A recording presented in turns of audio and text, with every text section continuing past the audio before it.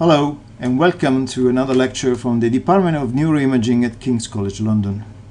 This talk deals with how we can understand the link between brain neurobiology and behavior, both in health and brain disorders, with particular attention to complex psychiatric disorders such as schizophrenia. More specifically, here at neuroimaging, we can use imaging modalities such as positron emission tomography to measure in vivo a number of physiological parameters, such as the densities of certain neuroreceptor systems, and we can monitor their changes in disease. At the same time, we can use other modalities such as functional MRI and EEG to measure brain activity. However, what is really difficult to do is to understand how the changes in neurobiology impact brain function and ultimately they impact behavior and its disorders. Now, the only way we can do this is by building models. Models really are theories. These theories have great explanatory power and they can link seemingly disparate observations obtained at different scales with qualitatively different instrumentations in disparate experimental conditions and patients' populations. Models also allow to measure testable predictions. Models are the most important products of scientific efforts, and they are key to determine the experiments, the technologies, and also the analytics. If you're interested, the slide shows a very good book from David Deutsch on the topic. Now, so how can we model the propagation of brain signals from the basic observables of neurobiology to the macro observables of brain function and behavior? Let's start with a slide that shows an observation obtained with functional MRI. Functional MRI measures brain activity as the local changes in oxygenation required by neuronal function because they are caused by changes in the oxy versus deoxyhemoglobin concentrations that generate a magnetic signal which is captured by the scanner. Hence, we can follow brain activity through time and observe its changes in, say, 10, 15, 20 minutes experiments with a time resolution of about 2 seconds. We can do this when the subject is doing a task or when the brain is at rest. The latter kind of experiment is called resting state fMRI. Now, what we can do with this resting state fMRI data is to calculate the correlation between the time activity of voxels across the brain at increasing distances. And we can see that on the left panel. The correlation function here is plotted against the log of the distance. And look how linear this is. It drops down until we reach distances that are more or less the diameter of the skull, when obviously the relationship breaks down. However, if we do that not just across space, but if you do that across time points, which you can do very quickly with the fast Fourier transform, we observe the same linear relationship. And this we can see on the right panel. Now, what is even more interesting is that the same phenomena we can observe, and the relationship appears linear with any other instrumentation, whether we use EEG or MEG, or we look at very small scales, like we can do with cellular electrophysiology. This linear relationship is very important because it is the unmistakable fingerprint of a fractal object. Fractal objects are characterized by self-similarity, and self-similarity is actually very common in nature. On the top of the slide, there is a line of photos of self-similar natural objects. From left to right, we can see a brain microscopic image, trees in a park. This is a picture I took while I was trying to avoid social contact with my kids' school friends' parents. And then we have the coast of Finland, another brain image of brain vasculature, another image of brain tissue, and then what we can see there is a false color image of the Nile, the river. Fractal objects requires a special geometry, fractal geometry. And one important thing of fractal geometry is one parameter called fractal dimension. The fractal dimension tells you how well an object fills a space. If it's a two-dimensional object, then the maximum will be 2. If it's a three-dimensional object, the maximum will be 3. It can be calculated as the ratio between the number of newly generated objects at each iteration divided by the object's size, and you can see 2 examples there. Let's talk about the brain then. The brain is a fractal object and has a fractal dimension, which is 2.8, as it has been measured a few times. In disease, this dimension changes, and fractal geometry has been demonstrated as a far more sensitive tool than classic geometry to measure differences in brain structures in disorders such as schizophrenia or bipolar disorder. Okay, that is for the structure, but what about the function, which is something we are really interested in? Well, in order to understand the self-similarity, we need to understand what is the basic organization of the brain. The elementary functional circuit is not what we expect to be, which is 1 neuron. It's actually 2. The first element is the so-called pyramidal or excitatory neuron, which on the left panel you see as a triangle. And on the right panel you see a pyramidal, or actually 2 pyramidal neurons going up, down, or actually bottom up, from the cortex deep down up to the surface. This type of neuron uses glutamate as an excitatory neurotransmitter. And then there is the second element, which is the interneuron, or so-called parvalbumin interneurons, as they are indicated as PV on the left panel, and they are circular. They appear on the right side as some sort of ramified blurs, which you can see at the cortical layers 2 and 5. Interneurons instead are inhibitory, and they use the neurotransmitter GABA. They combine with pyramidal neurons to form a feedback circuit.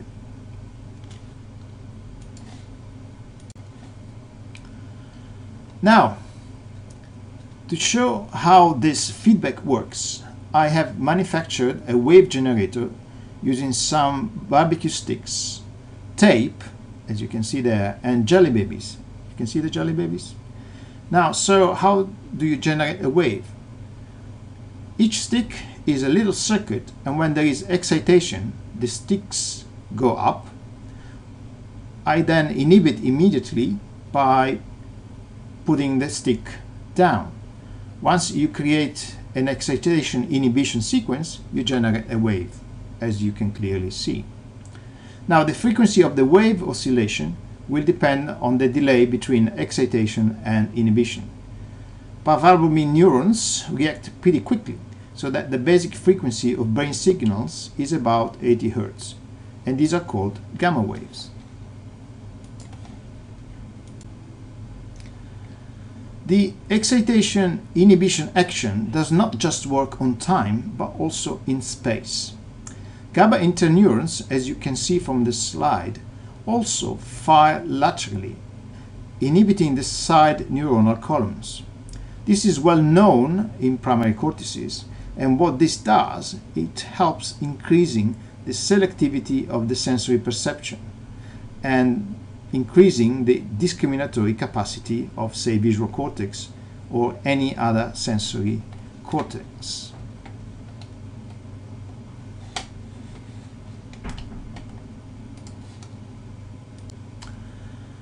In order to understand better lateral inhibition, I'm using here 2 panels with distinctively different colors, one brighter and one darker.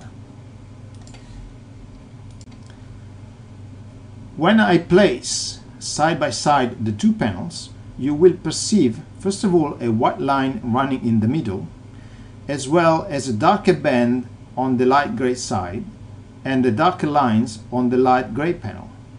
These bands do not really exist. They are just illusions created by lateral inhibition in your eyes.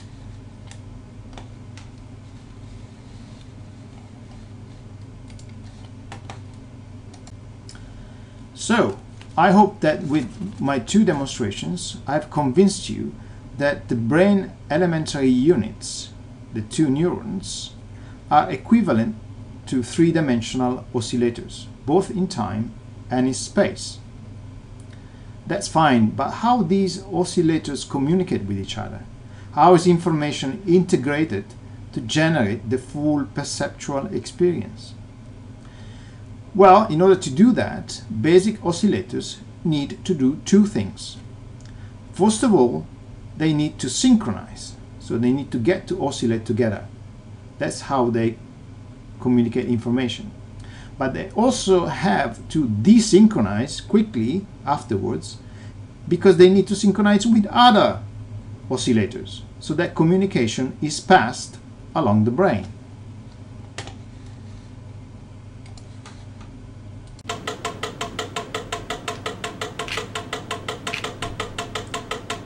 So how do biological oscillators synchronize? Synchronization is a very difficult thing to do. Take these two metronomes that are standard mechanical oscillators. It takes a lot of my intervention to make them run in synchrony, and they can get out of synchrony very quickly. So it's a tough job to do. However, there is a little trick. I take a board, a sturdy board, quite rigid, and two empty cans. In this way, I can create a small transfer of energy from one to the other, and I can get them into synchrony very, very quickly. This is also called, as far as the brain is concerned, bottom-up synchronization, and is a natural process by which thousands or hundreds of thousands of oscillators can form synchronized units. If I then add another oscillator, say with a different frequency, what happens is that the oscillator will be forced for some time into oscillating at the same frequency of the other two, and then for a moment then it will escape. This is called top-down, which is where large brain areas force into synchrony smaller computational units.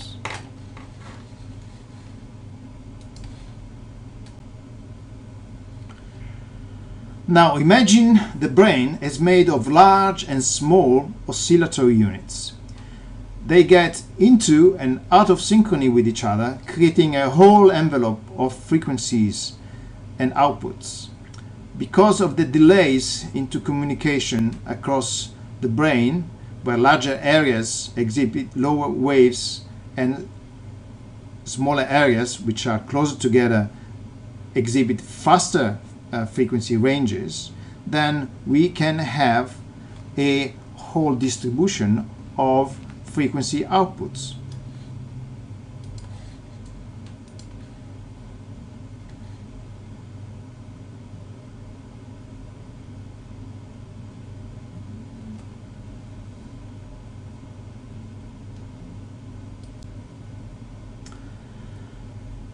Now, so we hopefully understand that the brain is made of oscillators, that they get synchronized and they get desynchronized, and depending on size and distance, they create a whole range of frequency outputs. Now, because the brain grows into some sort of self-similar shape, they then exhibit the typical self-similar line outputs across frequency and across times. Now, I've not answered the big question, which is why is it developing in a self-similar fashion? Well, the answer is very easy. It's evolution, because self-similar functional systems are optimal for information processing.